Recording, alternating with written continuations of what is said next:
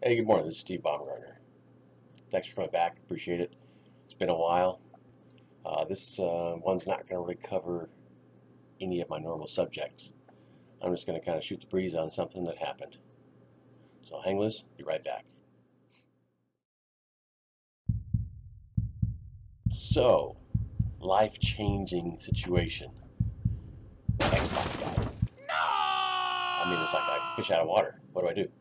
Uh, I can't use a normal TV thing because it doesn't get all the little things I have.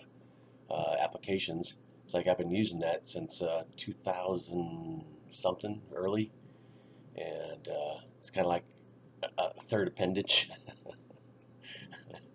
So I play a game called Destiny, and a friend of mine from work, AT&T, back when it was Southwestern Bell. So with two of us, we kind of play. He's got some health issues. I got health issues, so it kind of comes into play for us to sit there and do this for a few hours and kind of clear our minds and get some rest in. So this sucker went out. It started flickering. The screen just kind of went going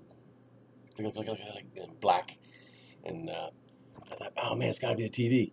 So I'm sitting there and I'm downloading stuff, resetting the TV, doing all the settings, nothing. So I thought, you know what? Why don't I do like I was taught at work?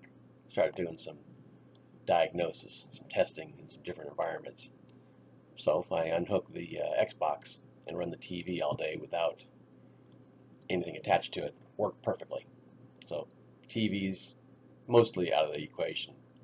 It could be the connection on the TV.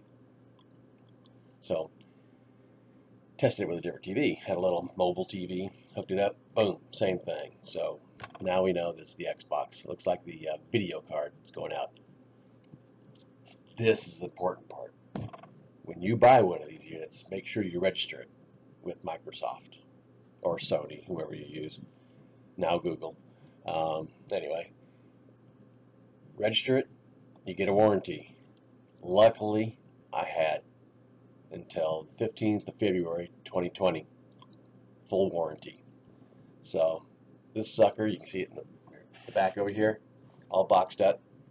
It's going back today. It'll probably take a month for it to go through and come back. But, you know, that's my Xbox One X, 1 terabyte. And I use an external drive, so that's kind of cool. I can get more on there, even though I don't do much. I don't really play one game, and that's Destiny. Most of the stuff I just do streaming, you know, for Netflix and things like that. So I watch a lot of movies. And I tell you, the reason I do that, I hate commercials. Hate commercials. Passionately hate commercials. Goes into a commercial, I have no idea what I was watching prior. I kind of like doing the binge thing where you can go from one to the next to the next. Also, it goes from, it kind of blacks out. They kind of program before a commercial, but it goes black right back into the program again. So no commercials. I love that. I hate seeing stuff I just don't care about. So that's my devastating thing that happened to me. Xbox down. Again, luckily, I do try to keep the current version, or I did. I don't know if I can do that anymore. But in the past, I kept upgrading to the next version of the Xbox. So I had the 360, Xbox One, Xbox One S, and now the Xbox One X. Um, you know, they're coming out with the new one, the square tower looking one. That's probably going to be a little too expensive for me, but I think this one will last me for quite some time.